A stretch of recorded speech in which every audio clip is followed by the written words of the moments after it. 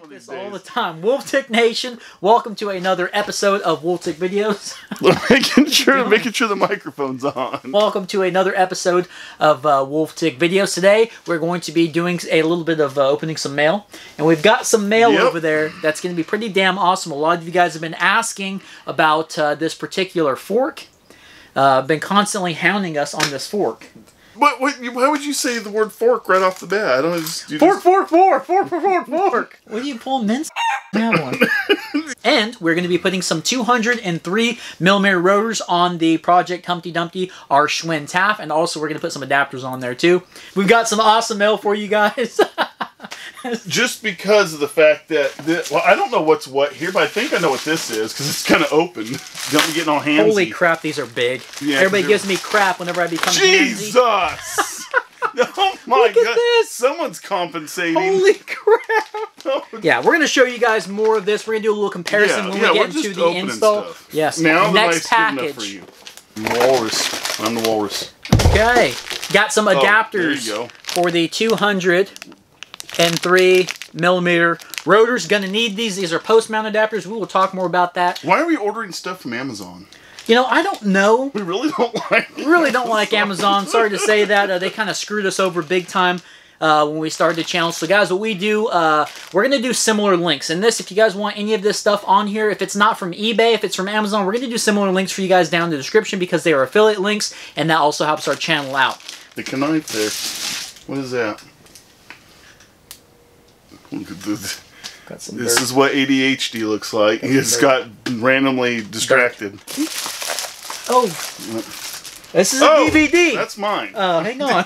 Club Paradise. Yes, it's mine. That's my thing. I collect DVDs of like mainly 80s and some 90s awful movies. This is a Blu-ray. Ooh. Yeah. Squeeze. With Michael Keaton. Now, guys, you have no clue how long I've heard this man. Everywhere we go and try to find movies. Dude. Every damn place. Michael Keaton with the Squeeze. Michael Keaton. Yeah. I need the Squeeze with Michael Keaton. Well, finally got the damn Michael Keaton movie. I used to have the poster of that when I was a kid. Yeah, sorry. I used to work in a video store. What the hell? It's out there. It's going to be a faraway project. Look at that. This is going to be going on the GT. And this is a 35mm clamp on this. Do you need the extras? Yeah. Next, what have we got? Might be a little something we're going to be putting on the tab. I'm going to squeeze you in there. No, it looks like Michael Keaton in the Squeeze. There you go. All right. Let me see your knife. Oh, yeah. Damn, it's got a hell of a rise on there, buddy. Yeah, I'm going to do this one. Yeah, it's going to be good. Yeah. 780mm bars. Yeah, what I like about them, I think it's a 35mm rise on there, and they don't feel like they're 780s. Put your hands up there. They don't. Orale, do the rowing. Do the rowing. No, I'm cruising. But really, though, they don't feel like they're 780s, do they? Orale. This next thing is I just answered some questions on this. We're just talking to some people. We're going to get some crap. Oh, you can't run that on that bike. Well, we're going to do it. We're going to do it anyway. So we're Wolftick Videos. This is what we do. We're doing it. Mm-hmm. So we're going to do this. We're not going to recommend anyone do it, but we're going to put this on the aluminum column. You can watch us do it. Yep, you can watch us do it. Oh, I'm pulling this one out. Well, let me have you hold that. Suntour, a Pixin. That's right. I said a Pixin. Everybody's been wanting them. Forks. 140mm of travel. Yeah. Which oh my gosh. Looks like is going to be probably too much travel for that bike. But probably too much travel for the bike, but that's fine. Anyway, guys, we finally got them. We'll talk more about these when we do the video. Yep. The Suntour Pixin 140mm forks. Make sure you guys turn those notifications on. And you subscribe if you're not subscribed, because we're going to do an initial impressions. We're going to weigh them, check the pressure, play with them a little bit, install them, take a good look at them. All right, let's go ahead and get to the Taff. Yeah, it's about time. Yeah, it's about time. Let's do it. Yeah, let's roll that new intro.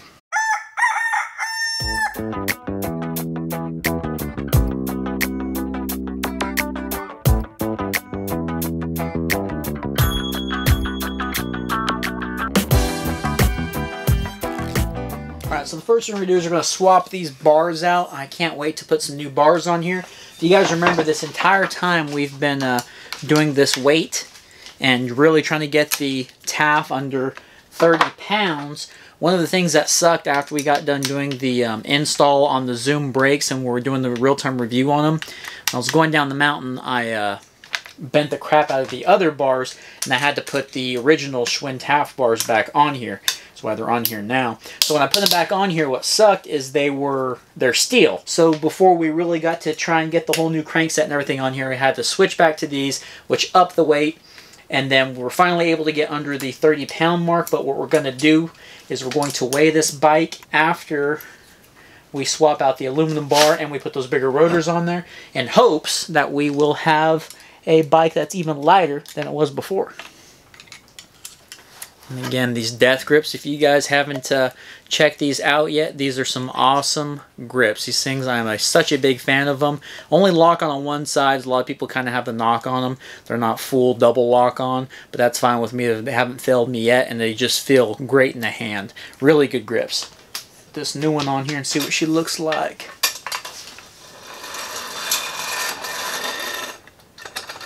Oh yeah. Oh, that's going to look really good with the rest of the Taff, huh? We'll get a little zoomed out here in a second. Alright, so the install went pretty well. These bars look very good on the Schwinn Taff. Now let's do a little weigh off. Let's see what these bars, remember we ordered the exact same ones for the aluminum comp. Let's see what these bars and the original Taff bars weigh. Let's see which one weighs more. Stock, 1.57 pounds, all steel. 0.80 on the new 780 aluminum. Way lighter. I don't know the math on that. That's way lighter.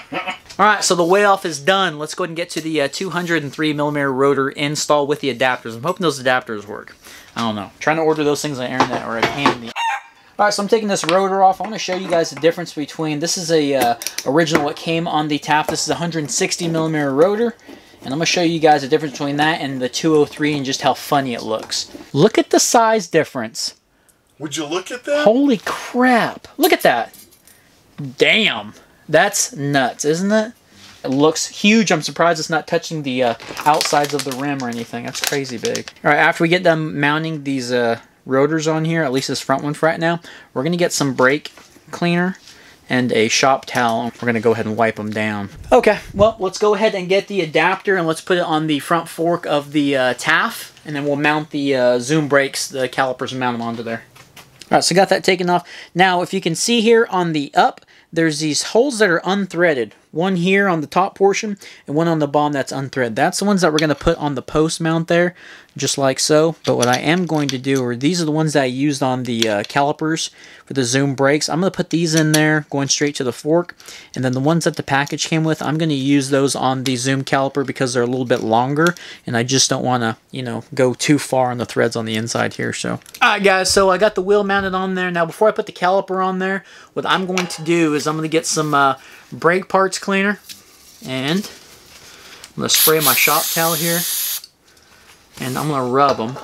I really don't want to put any spacers in between the caliper and the adapter. I want as much contact on themselves as I can get. Okay. Decently snug with it. Okay. Still a little bit of rubbish. Now I'm going to say something probably not that popular of a statement. Most people say, oh, all you have to do with your rotor, keep your bolts loose, squeeze your front brake, and while you hold it, tighten down your bolts and it will be set. There will be no rubbing. Well, guys, that does not work worth a damn. I'm tired of hearing it. It doesn't work. So what I do, right, and when I'm not a professional, I tighten it a little bit. I spin it. You're not a professional? Not a professional. I get a good eye's view of where it's open on the backside of the caliper, and then I get my tool and I give it little pecks here and there, get nice and straight, squeeze it tight, and then I go from there. Okay, so that whole squeezing crap, that's for the birds. So we got it to where it's not rubbing. You want to hear it? Where it's not rubbing-ish. You want to hear it? Alright, so you guys can see here on the caliper, and what I was meaning where it looks, it's a little bit funkier, so I'm really hoping the adapter works, is the chainstay, it sits right on the inside where the disc is, right? Most of the bikes that I'm used to, or we're used to here at Wolftick Videos, have the post mount up top, so that's going to be a little bit funky, and I'm not sure which way we're going to have to mount this sucker in here. I just hope the entire thing fits. Let's go ahead and pull the back wheel off and change the rotor out. But you guys... I was thinking on this bike, once we get done doing the rotors, the only thing that's going to be stock on the Taff is going to be the frame, the seat post, and the seat. Isn't that crazy? We did it wrong, but we enjoyed it. Well, yeah, I mean, we enjoyed it, but we really didn't know where we were going to go with it. We were this close to taking it back. Yeah, that's true. I mean, I was pissed on the trails, ready to just take this thing back to Walmart. I mean, it's clearing inside there. It's perfect. Gosh, I'm so glad both of those adapters work. It's pretty damn silent. How big is that? How awesome does that rotor look? It looks pretty damn cool on there. It's rubbing now after I squeeze the brake. Rubbin's racing. Alright guys, before we look at the bike and its glory with the handlebars and the massive 203mm rotors, let's weigh it. 29.56. Alright. Good. We dropped a little more. Did you think we went up? I thought we went up. I was like, damn, we did something wrong. Sound. Yeah. So with the handlebars, the bigger rotors, we got down to 29.56. It was 29.80. Every little bit counts. I'm getting older and older. All right, let's take a good look at this bike now, and then we'll call it quits. Alright guys, well, the whole install went pretty well. We appreciate you guys watching Wolftig videos. I am so happy that we were finally able to switch out the handlebars. That was something that was driving me nuts from day one, ever since I bent the damn thing. So those handlebars, pretty good deal. You guys can check out in the affiliate link some similar stuff to what we use today. And we finally got swapped out the rotors. Now, like I said earlier, most of the time people want to just swap out the front and keep the rear a 180 or a 160. But that's not the way we do it here. Bigger is always better. Check out the description as well. You guys can go down there and buy us a cup of coffee and help support our channel that way. But guys, we will see you on the next episode of Wolftig videos. Appreciate you guys watching. Hopefully you got something out of today. Remember, what do we always say, Dad? What do we always say? We're not professionals. We're not professionals.